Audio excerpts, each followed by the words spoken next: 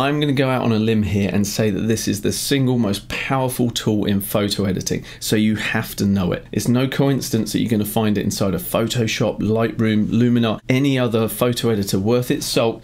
It's going to have the curves tool inside it. Now, admittedly, it may seem a little daunting if you've not used it before or you're not really familiar with the concepts, but I'm going to start really simple, walk you through the fundamental concepts and build on that. And so by the end of it, you're going to have a tool set at your disposal that you can start applying to your work and really level up your photo editing. For this demonstration, I'm using Luminar Neo. However, you can use any photo editor that has curves. The concepts are going to be applicable to anything. I have 10 identical photos of my daughter on a rope swing, and by the end of the video we're going to have 10 differently processed images. So let's dive into it and see what we can do.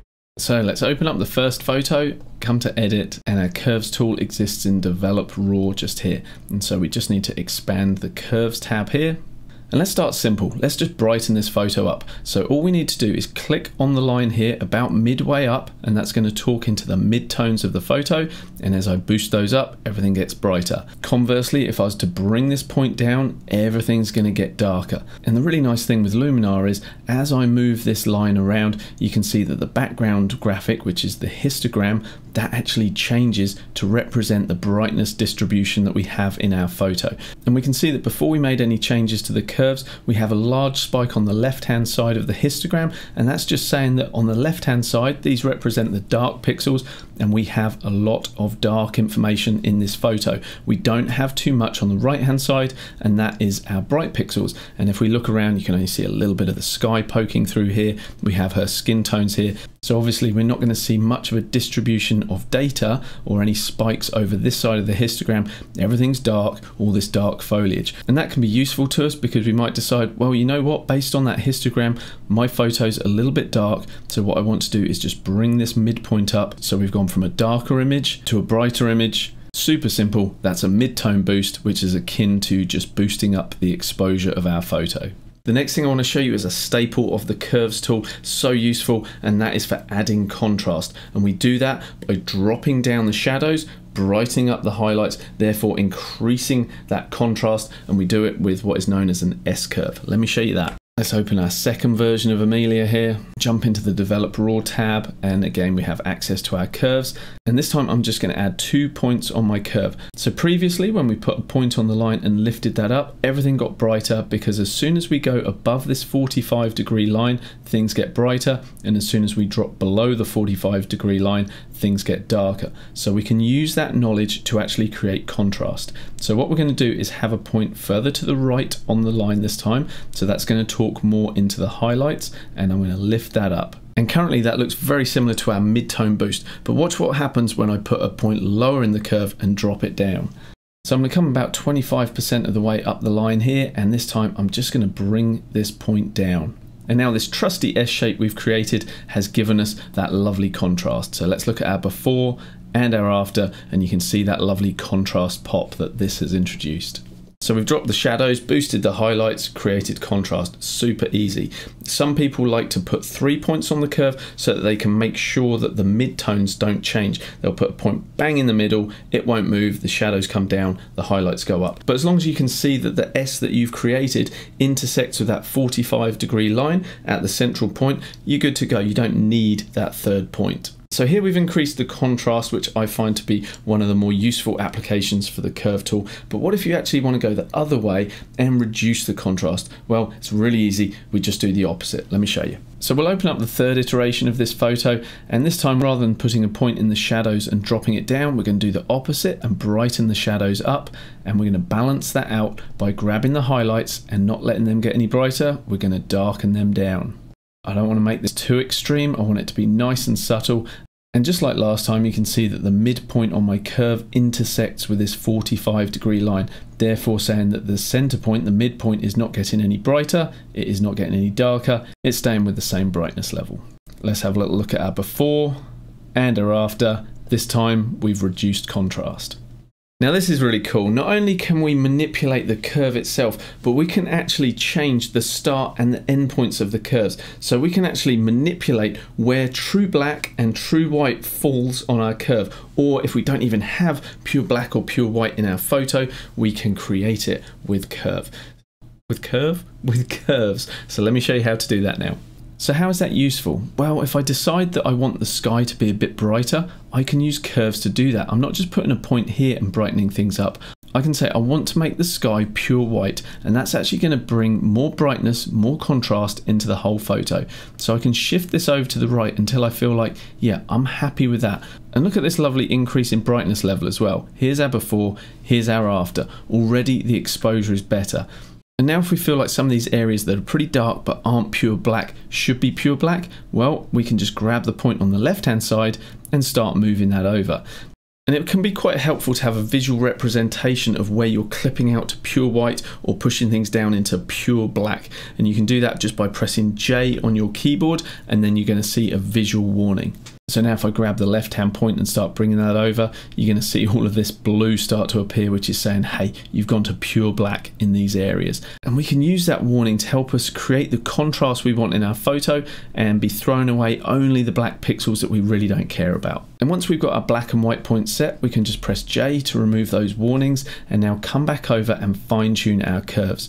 So for an actual edit, one of the first things I'd like to do for this particular photo is actually bring the midtones up so that we're having a brighter photo. I may also want to add in some contrast. So I'm going to put a point on the right hand side representing the highlights, and as you can see as I boost that up, her skin gets very bright indeed. So what I'm going to do is just keep an eye on her skin tones and just play with this until I get this to a nice bright point. And then I'm going to come down into the shadows, and I can either put a point there and bring it down and create more contrast, creating that S like we did before, or alternatively, I could actually boost that up. And I didn't plan on covering this, so bonus, this is what's known as an M curve, where you're actually boosting up the shadows and the highlights, but not introducing contrast because you're keeping the midpoint lower than where you've raised the shadows, raised the highlights. So that's an M curve. So that's pretty useful as well. But I think we're going to bring this back down just a little bit so we are keeping a nice amount of contrast. And I'm going to call that my clean edit. Let's have a look at our before and our after. So this is our original, and look at the pop that we can introduce just from having to play around with that curve before and after. And the nice thing is you can always come back in and tweak things. Like I feel like her skin's just getting a little bit overexposed, so I can bring that highlight point back down. Here's our before, here's our after. You see, I told you it was easy. Right, things are getting interesting now. We're building our knowledge base. So let's take things a little bit further. Let's get a bit more creative. And I'm going to show you a technique for creating a more faded kind of vintage look, okay? So again, really easy to do. Now we've got our fundamentals. So let's open up our 5th iteration of the photo, come into the edit section and open develop raw. And the key to success here is manipulating our black point and our white point. So you can see as I take our line that was originally a 45-degree line and I actually bring it down, the flatter we get, the less contrast we get. And as I put it dead flat, we have just created grey. So what we can do is lift the black so that they are no longer pure black, they're more of a grey. And what we can do with the whites is just bring those down so they're no longer a pure white, but they're a softer, muted look. And if we want to create this vintage look, but we're not really happy with the lack of contrast, well, it's simple. We just come in and add our trusty S curve to what we've created. And there you go. We've got the best of both worlds, a faded look with contrast. So here's our before, here's our after, before and after. Now you don't need to go as extreme as that, but you get the idea of how to create that look. And this particular faded look, I'll be honest, it made me a lot of money when I was doing wedding photography. It was really popular. So what if you want to take this look and push it one step further with a bit of color grading as well? Like, can you color grade with curves? Well, absolutely you can, and it's one of my favorite ways to do it. So let me show you how. We'll come back to our catalog and open up our next version of the photo. And let's do a very quick curve manipulation on this. Let's do a kind of vintage look, but not quite as extreme as what we created before. And one of the things that I really love about Luminar's curves that is exclusive to Luminar is when you grab the top or the bottom point and you move it, all the other points move proportionally based on that adjustment, whereas in other programs you move one point and it's only that point that moves, so you have to kind of make adjustments to each one individually. But anyway, here we go. We've got another curve over the top of this. How would we color grade this? Well, let's say that we want to push some yellows into the highlights and complement that with some blues in the shadows. We see these three colored dots that we have here. These are what are known as channels. So if we jump into our blue channel, we have another 45-degree line, which is a representation of the blues. So if I put a point on this and I lift it up, we're saying put more blue into our photo. And if I pull it down below the 45-degree line, although it appears that we're putting yellow into the photo, what we're actually doing is saying remove the blue. So just through those three color channels, we have access to all the colors. So each color is balanced by another color. So it's kind of like a seesaw, teeter-totter for you Americans, that kind of effect. So blue goes up, yellow comes down, red goes up, cyan comes down, green goes up, magenta comes down, or vice versa, it goes the other way as well. So with that knowledge, we can actually make some nice fine-tunements. I'm pretty sure fine-tunement isn't a real word, so let me just show you instead. Okay, if I want to inject blue into the shadows, I just grab the left-hand point on the blue curve channel and I start moving that up. And you can see that all of the dark pixels are starting to be imbued with this sense of blue. Conversely, if I grab the point on the top right, which talks into the highlights, and I start bringing that down, we're going to be removing blue from the highlights, or therefore introducing yellow into those highlights. So you can see that this is actually quite nicely balanced. Yeah, it's far too extreme, but you get the idea. We're adding blue in the shadows and we're adding yellow in the highlights.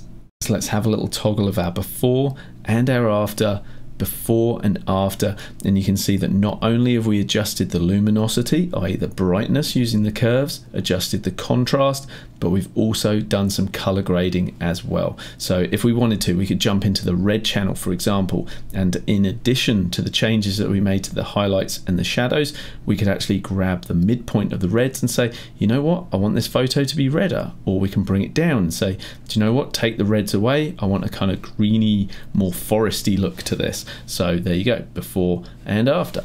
Those creative choices are really up to you, so hopefully you can already see the power that we have here with this tool.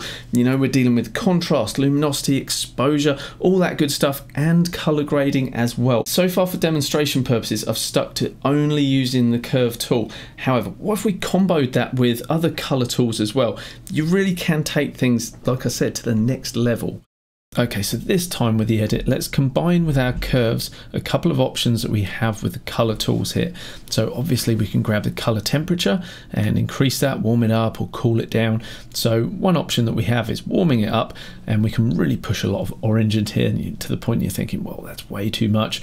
Maybe a bit of magenta as well. But one thing that you can do when you push the color temperature this far is then balance it out by just grabbing the saturation slider and just reducing that. So I'll just take away a little bit of the tint there, maybe increase some of the vibrance as well. So we've already got quite a significant color toning going on here. So here's our before, here's our after, and now we can combine that with some of the other methods that we've learned with curves. So I might just bring the black point up slightly, make sure we keep some contrast by dropping down the shadows, bring up the mid-tones and the highlights as well. And now I could counterbalance the warmth that we created with the temperature here by jumping into the blue channel there, and we can actually just grab that shadow point again and just introduce a little bit of blue into the shadows and pull the midtones down just so that we're not affecting the midtones or the highlights either. You know, you can really get creative. You can jump into the green channel, for example. We could, you know, push a little bit more green into this image if we wanted to, which might suit it because it's kind of a foresty kind of look. Maybe we might want a little bit of the red in the midtones. We could take more of it away, entirely up to you. So just by having a little play around with the curves, introducing a little bit of warmth through the color temperature, and we've been able to go from our original image here to something that's much more stylized. It's almost got like an old-fashioned, warm, retro vibe going on. So it may be completely too much for what you're after, but you can see that using this methodology, you can use the same concepts, but just dial it back a little bit, or you can even go even more heavy-handed. And one of the great things with this technique is it allows you to bring consistency to a whole range of images. So if you've got a series you've worked on, you can apply something like this as a preset and get a consistency consistent look across the whole board, and that just helps to unify that collection of images. So it's a really nice way to do that. So now we've actually covered quite a lot, looking at manipulating color with curves, manipulating the luminosity values. So now we've got a good understanding of what we can do with them. Let's jump back to something easier. Let's look at black and white images and look at how we can manipulate the curve to better create black and whites. Okay, again, we'll just jump into Develop Raw, and the way we're going to control our black and white this time is just by grabbing the saturation slider, pulling that all the way down. And normally this is a really bad idea for creating a black and white. You're going to be devoid of contrast. It's not going to look good. But now with what we know about curves, we can actually come in and probably create a pretty impactful black and white. So I'm just going to push those black and white points just to where I want them, and now I can actually start to play with the tone curve and actually get this black and white looking much more punchy. So there we go. Here's our before, here's our after. Beautiful black and white, simply with desaturation and a slight S curve and the manipulation of the black and the white points. So here's our before, here's our after.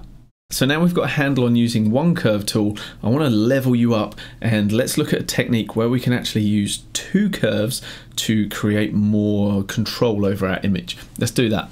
So let's keep things simple, and we're going to do another black and white. So I'm going to come into the edit section again. I'm going to jump into Develop Raw. We're going to come down and we'll desaturate our photo, adjust the black and the white points, make a little S in our curve just to give us some more contrast. And now what I'd like to do is break the uniformity of the tonal distribution. So what do I mean by that? Well, currently the whole photo is being controlled only by this curve here. But what if we could control different areas in the photo for a specific purpose? So, for example, if I wanted to actually mute down the background so that my daughter just popped out of the image just a little bit more, we can absolutely do that. So all I need to do is actually just close down Develop Raw, and I want to have a new instance of Develop, but because I haven't done any other tools at the moment, I can't access a new version of Develop at the moment. So all I need to do is just change any tool, it doesn't matter what one, and now we can access a brand new version of Develop. And so I'm going to come down to my curves, and this time how about we just sort of mute the background. We're just going to sort of kill this down. Let's even bring the whites down as well, so we're muting that. We're creating a much flatter version of this photo, and we could even bring it down so it's a bit darker in the background, kind of real moody, and not worry too much about the contrast. And now I'm going to come up to masking, and what I can do is actually just erase this effect to reveal that lovely contrasty version that we created underneath. So I'm going to move to my erase brush, and I'm going to bring the strength of this down, and I'm just going to click, and I'm going to start painting over my daughter. Let's increase the size of the brush here and just do a couple of passes. And now we have a black and white photo where there's lovely rich contrast over my daughter, and we have a more washed out and muted kind of background around her. So here's our before, here's our after. So that's a nice example of how we can start to use curves to control our image locally to bring impact to certain areas and dial back other areas.